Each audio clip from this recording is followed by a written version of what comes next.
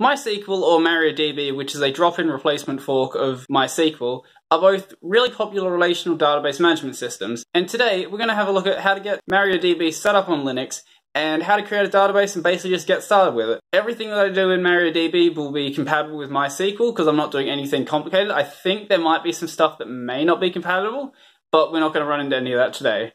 So let's get started.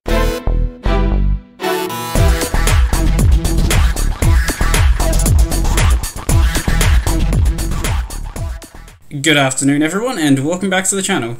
So as I mentioned in the intro, I'm going to be using MariaDB instead of MySQL. So if we just go to the Arch Linux wiki for a minute, there we go. So basically, as you can see here, it's pretty much just a drop-in replacement for MySQL. I am not sure the exact reason for this, I'm sure someone would know, but basically on Arch Linux, MariaDB is the preferred version, so I'm just going to use MariaDB, just so I don't have any troubles with that. So going on from that, I'm guessing that MariaDB is probably available in other distros, package managers, but on Arch we can just run sudo pacman-s MariaDB, and I've already got it installed, so there's no point reinstalling that. But if you're on Ubuntu, you can probably just use apt-get for that. If you can't, then I'm guessing MySQL is available. I'm not actually sure on that system myself, but one of the two will be available. If not, then there are other ways to get MariaDB. So from here, I guess we can basically actually get the database set up. Actually, no, before we do that, so when you install it, you're going to try to run it, and you're going to get this error. And when I first got this error, I had no idea what the problem was. So it's actually a really, really obvious error. So basically what you want to do is just start up the service. So MariaDB.service. The first time I used this, I was really new to Arch. I didn't even really realize it was a service I had to start up. So put in my root password. Now we can log in as the root user to the relational database management system, basically. So if you were on Windows, you would have set a root password when you installed MySQL. The issue is that when you install it like this, I checked before and it says my root password is invalid. So what it's actually doing is just using my system's root password. So we can just log in using sudo. So sudo MySQL -u root. If you notice I'm peeking over, I've just got the commands up on my other screen because I never remember what they are.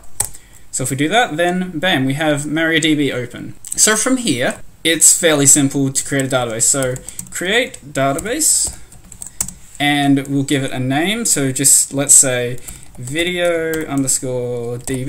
It can be anything. Here you can also set your character set and how your database is collated. If you don't know what database collation is, then you probably don't need database collation. And the character set is basically just how the strings are encoded and things like that. So we can run this and make sure you have a semicolon in the end, and that will run perfectly fine. So from here we want to, because we don't want to always be logging in as the root user, that is fairly dangerous for obvious reasons. If you're using this for an API, for example, and then someone was able to actually get access to your root user, if you're doing it like this, they may be able to get access to your computer's root password, and that would be very dangerous. So what we want to do is create a user for the database. So we'll give it a name. Why does it say API? That's what it says on my screen. Let's say DB user. You should probably give it a better name than this, but it's fine as it is. And it'll be at localhost because it is running on your local machine, I'm guessing. I'm guessing that's the reason for that. And then identified by, I don't know, okay, here's another one. I don't know why it's identified by the password, because you never actually identify it by the password. That's just what the command is. So, and then we say db password. Once again, don't actually use this as a password. That's a very, very bad idea. You will lose all of your data if you do that. Cool, so we created a user, and if you're going to be using this, I wouldn't even say just using this for a REST API. This is just a good idea in general. So what you want to do is have your root user separate from your database user, or your database root user. So you want to have a root user for the database and a root user for the relational management system. So what we're going to do is effectively set this user as the root user of this database itself. So what do we call the database? VideoDB. So if we do video_db.star, basically that will just I'm guessing it will put, once again, I'm not 100% sure on these details, it must put some sort of string on the end of the VideoDB name, so the dot star will just get anything that matches that. And we want to grant all on the VideoDB to the user we just created, so the DB user at localhost, and you spell it properly and it will work. Cool, so if we want to quit out of this, we can just run quit, or there's a couple of other ones. You can probably just Control-C out of it. And now we should be able to log into the database as that user. So it is db_user and then -p and then the password. And then the last thing we want to provide is the database that we're logging into, and that would be the video_db. So if all things have gone well, this should work.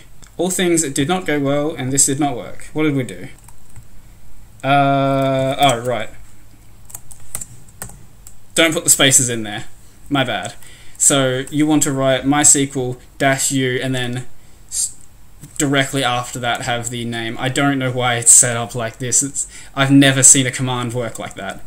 And now, as you can see, this prompt here is different from what we had before. So when we were in here before, if we go back in to MySQL, it says none. So basically this is running as the root of the relational management system that is not connected directly to a database.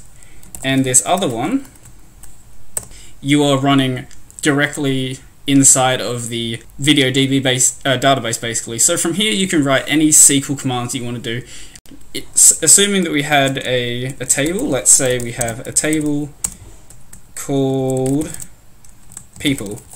Assuming we just had this table, you could just write any normal SQL stuff in here and it will work. Obviously we don't have a people table, so that's going to fail, but you can easily go through and create all that stuff yourself. And yeah, I think that is a fairly solid overview. I might come back and actually talk about some basic SQL stuff so you can actually get started using this as the backend for a REST API. Apart from that, I think for this video we're pretty much done. So if you like this video, remember to like and subscribe and hit the little bell icon below if you want to see more from our channel. If you like basically these simple tool reviews and these simple tutorials for pretty much things that you're going to be using as a developer, whether you like it or not, then yeah, let me know in the comments below. If you don't want to see stuff like this anymore, tell me that as well. I'm not as interested in those comments, but hey, gotta help me with the algorithm, I guess.